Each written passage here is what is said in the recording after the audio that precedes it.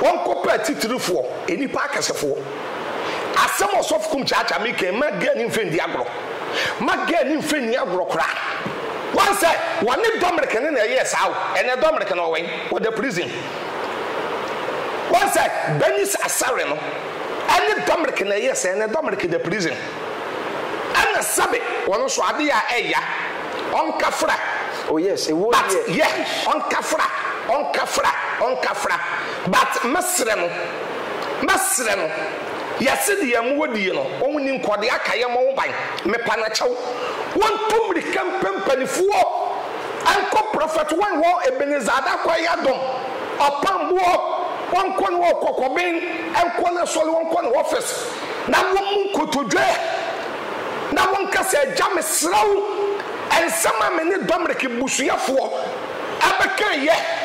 Adia bakwe ya wo wiase ne se wo mo obi yaduane di e ma na tade ye hye esiesie ne ma ne ba bi da na wo be disgrace wo Domriki Opambour hwa ahwe kwase agai no Opambour hwa ahwe no emfa wo senka na enyem difu wo say don't touch my anointed person or anointed one. What I say, don't touch. If you touch my anointed one or anointed person, you touch God. God is true. It to the bia. Yes, I don't say ye.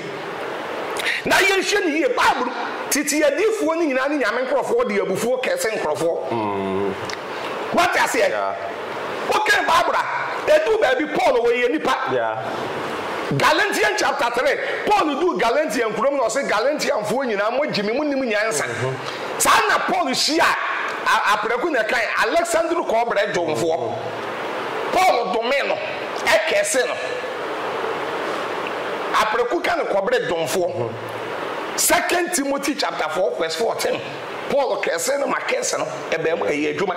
Said the America says social media so who did the leadership prophet Ebenezer Adakwa Yadom. Papa one a year actress Bernice Asare.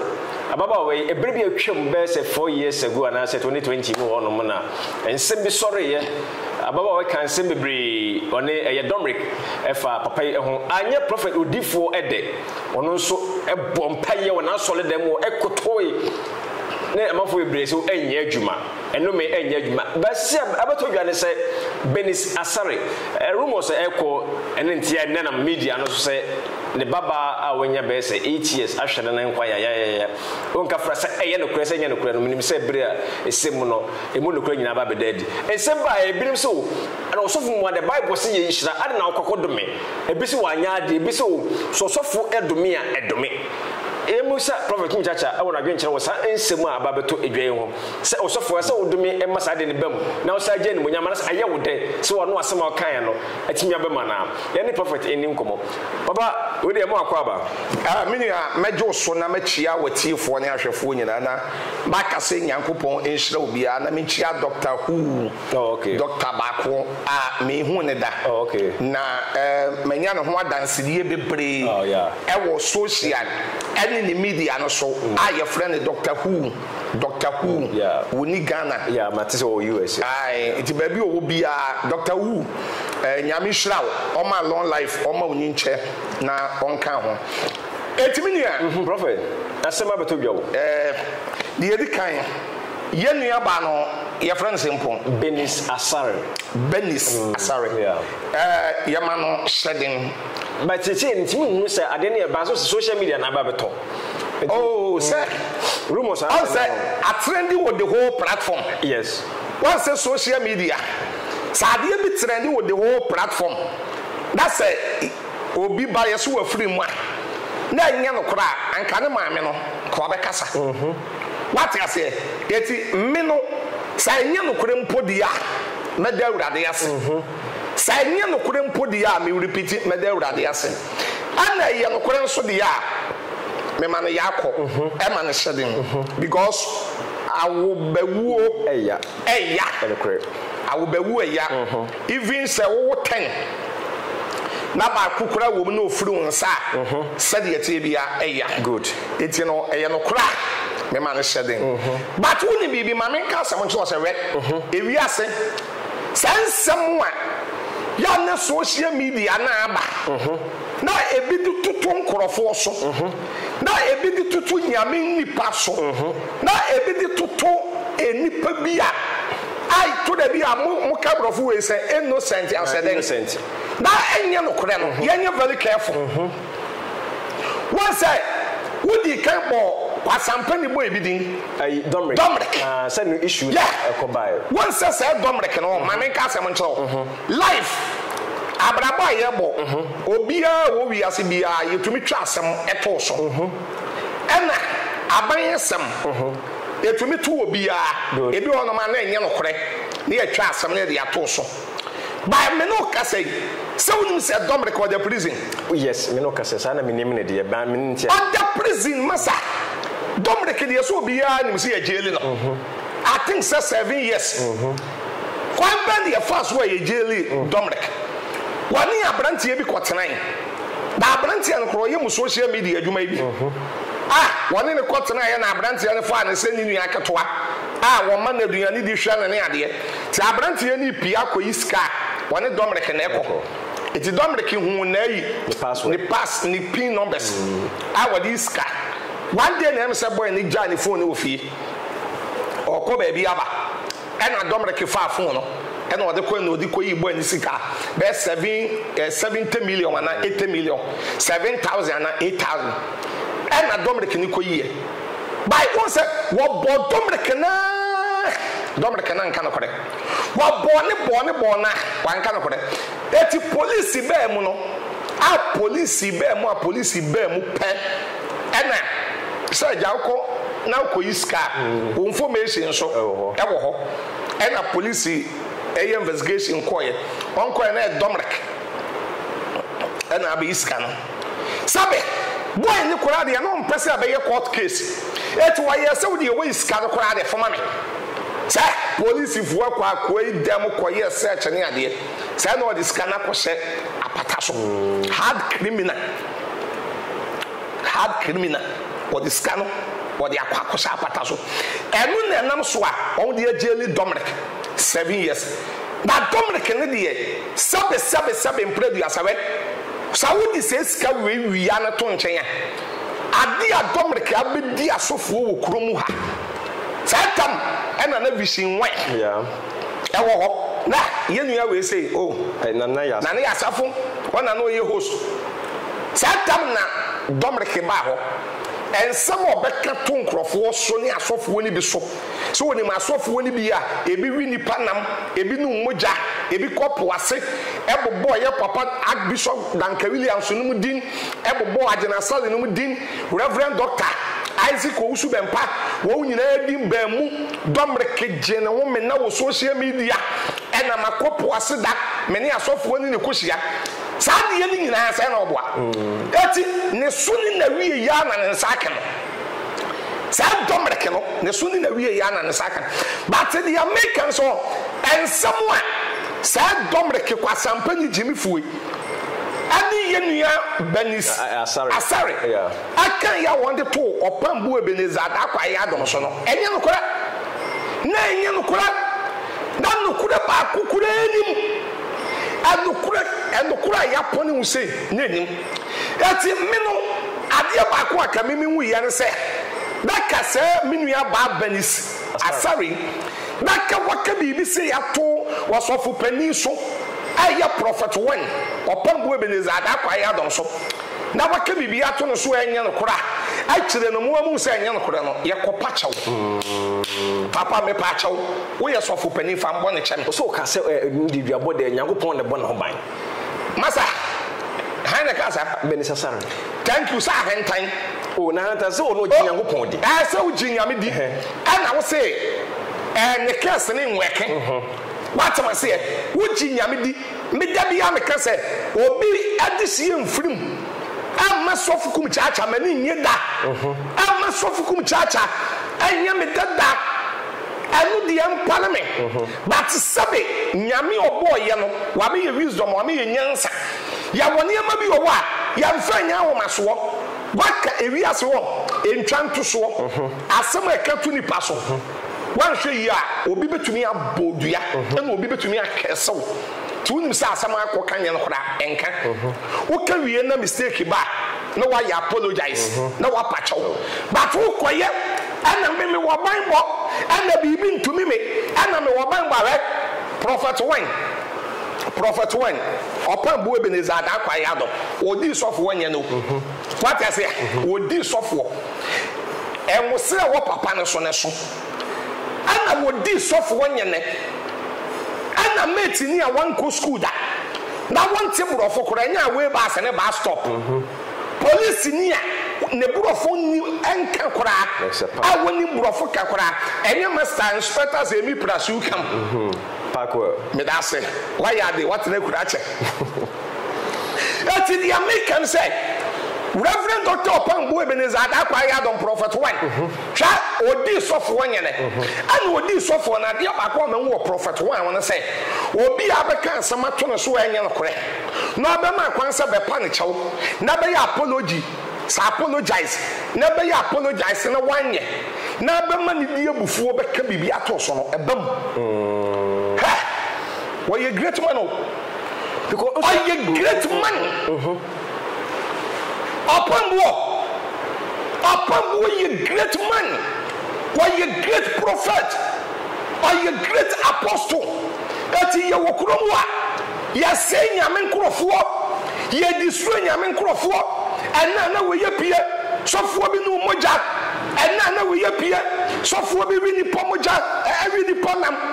Wawini panam so for be no moja and so for no wabebo din na social media for som na kwasia no oni pako kwasia no na wode yenya ne trending ana me kopo ase ana me koto so for bi ana ne ye asem bi ana ya to so for bi so ana woni pa bi so ana wabefa me yele ana oni me girl ya da ana wayi say hwa sanum ye we bi kura na me se Opambour mfenko Morris Sampaso. One no no.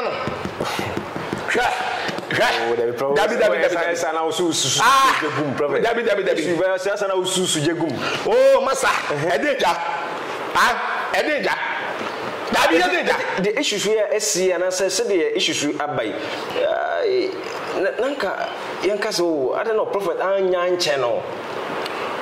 If we ask one, Edu baby no. Yesu. Wase ya senu ya so no oka se ja fache won oni ne woye number 1 eti no Opambour Bernice Asare kwa yadom ya obi kan sem bi to no so na nya no kora na waba public minimum hwe unipa no be sign wuti good be sign wuti waba opportunity bebre Yesu se bi aso oka se ja fache won second time ebe first no so oba nso ogwama second no so oba ne se de njata it is second no me ye fache won biem because we need page me ache it obi ofum no no de chew first na second we de chew na mo beto aso saa na mo de be kwa say nipa no we nipa eti na du ba bi am so ye man of God I am man and son of God oba asofo ye nipa asofo ye mo ja woni mu so for wa moja wo just wo ye nipa wo didi woda or have sex or ye bi that wo ti we ajeman ye de bread etwa wa moja beba pa so for Kumchacha meti we ye de bread etwa so for Kumchacha moja beba that wo ye so for wo bibia tena se hu se de wo de bread etwa ho a moja ba wo ye nipa that ye do ba bia ma ye nkensem a enya no kure ntu nyame nkrofo so me am to wa me yesofo no da bia me se bisuro nyame enkrofo hwe sa wo ke bibi tu nyame nipa bi so ne nyame nipa ne bu nkotodwo woni dem na wo hwie wa yiligu fom masa kopa ne chewo prophet bacho yen hwe se de ase enduabo na se obom paye no wan shedan kasem bi de mitumi bi na wo so ogina Awurade Yesu Kristo din mu enti obi beka sei ne mpa ye obo ne nyankopon atie ayesa de ndem na because wo hwe mpa ye na obo ye na wo se Awurade ne eni sa wono okono ye Awurade de Exodus 14:14 wase munye kom na me Awurade meko amam eti say ye na ka Opambour kofure nyame fufuro bi di ya but Opambour se minyam no obekasa what I say any do baby am make some chance adema we obi a ɔka nyame asɛm ɔyɛ nyame difo ɔyɛ prophet. Isaiah 52:7 waso obi ɔka nyankopɔn asɛm koraa ne nanse mfuturo no ɛyɛ nyame fɛ. And Zechariah chapter 2 verse 8. Awurade sɛ animonyam nti na masoma ma maaman a wafom menkyɛn. Na deɛ wɔka no wɔde ne nsa wɔ m'ani ekosua. Eti nyame nipa eti na aka nsam so wɔ no ma wɔse manyɛ me difoɔ bɔne.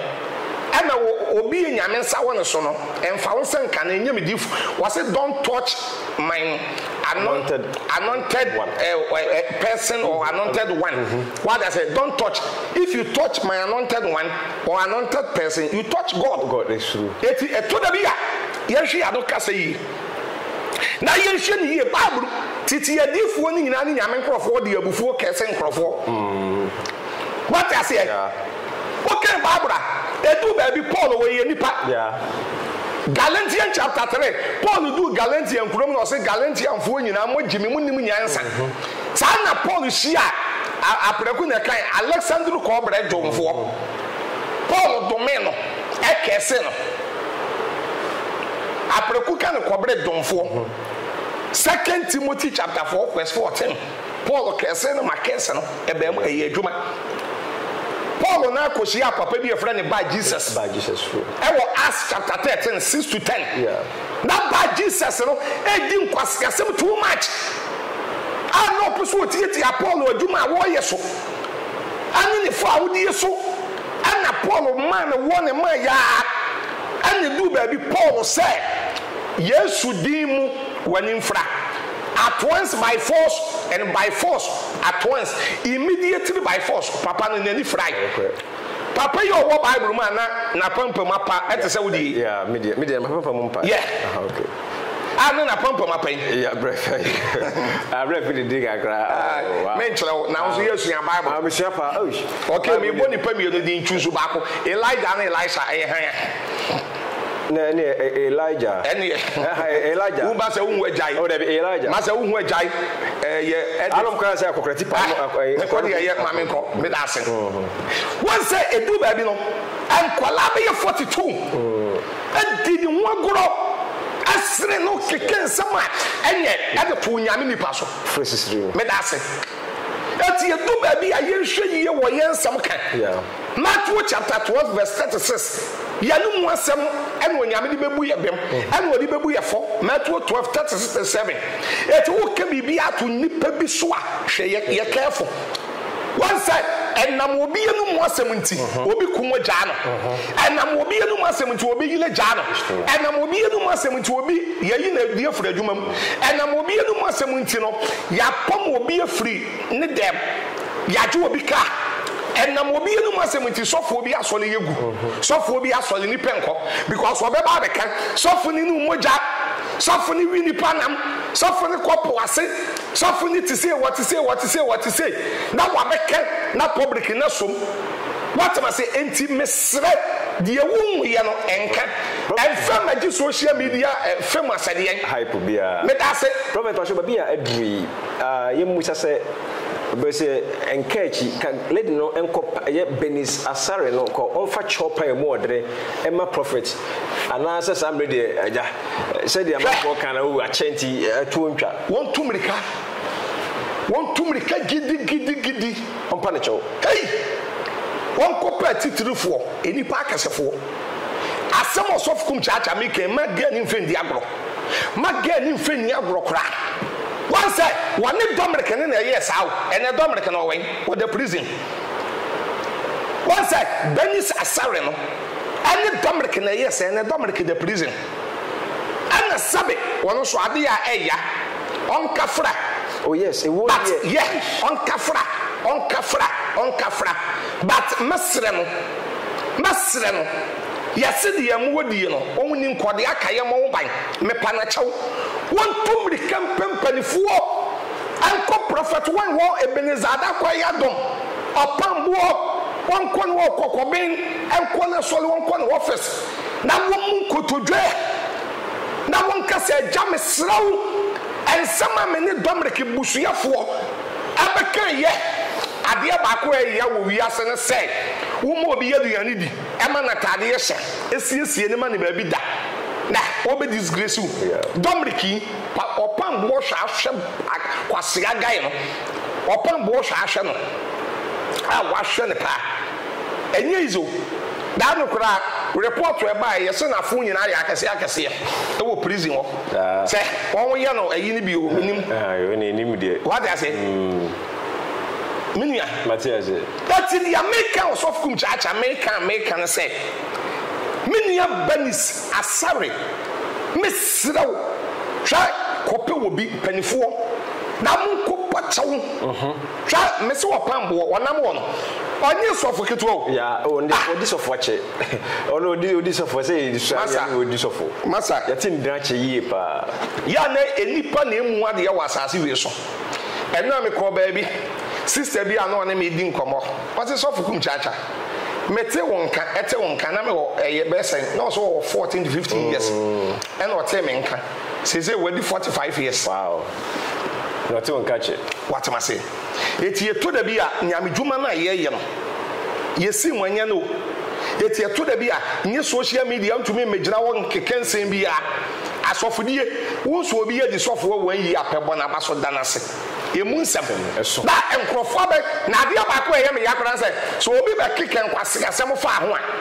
na wo be kiken kurase asem ne kwase asem fa na ye sofo na ebi a wo de ne fa mra so a na obi gina wo nyame nipa mponi se nipa no de wonu se wo yi nyame nipa ena obeye sa eti mesre Bernice Asare mesrew me de masem ni si pacho mesrew biem me pacho nyansani beka se tu anamonko kwase abeka se jai nyansani beka se kwase abeka se jai me pacho pempanifo bi ko papa no wo monko pacho na asem mfa na asem nko de ameka no onyame hira obi bia watie prophet Kumchacha e wo fidie so Doctor Who mesenchiawo Doctor Who mesenchiawo be bia wo wabrochire US eni be bia nyame hira o ma long life me hu da but onwa dance papa bi apiepie ba bi nti ena me chiawo Doctor Who long life obia wo hweme nyame hira me number nie obetumi afa Whatsapp obetumi attest me enkomodie bia yebetumi ye 0542 51 another 5128 0542 515128 medasi right obusha ye fa komo hwehwe ni na ensi ewa hanom Prophet Kumchacha and din komo afa ensema egu media no eso so for adwuncha ba dwuma de 30% for na boy ya me de twuma komo hwehwe ni na edebe me am de be me fa ba kwesi adwuma do for me agio manager me producer so ye Josh ono to be akama kama edema erade ya adwuma yesu ama ye be se hye biem ewa de party so yakrama hey Shodi ofa what the media grana ukachira misa wo send me sika ho me ma twen sika ni madruda ofanya mi o mako bank wa ko sala ya edrumi so wa mo so mapon ai sabre ya sa bank la enemre ya ye mu ya sa bank la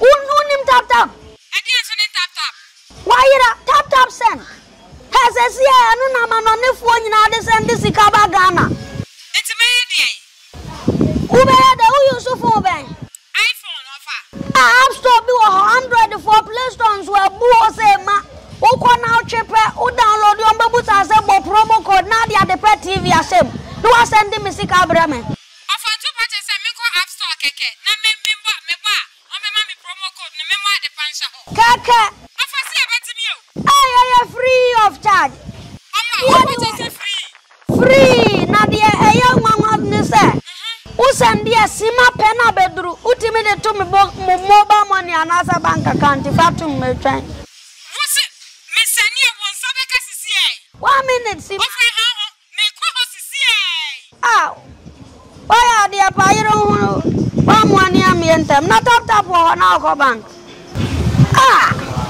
tap send sesia bibia ni so tap send na wo so eno na manonefo obi asom twitwaje atum say send sika pan from anone mbra Ghana ayade ba ko pe tap send ankofo gusu anopawi anwumra ahomache obi send sika oni ahunim tap send a ene ya mamu ahu tap send rate mu kenkon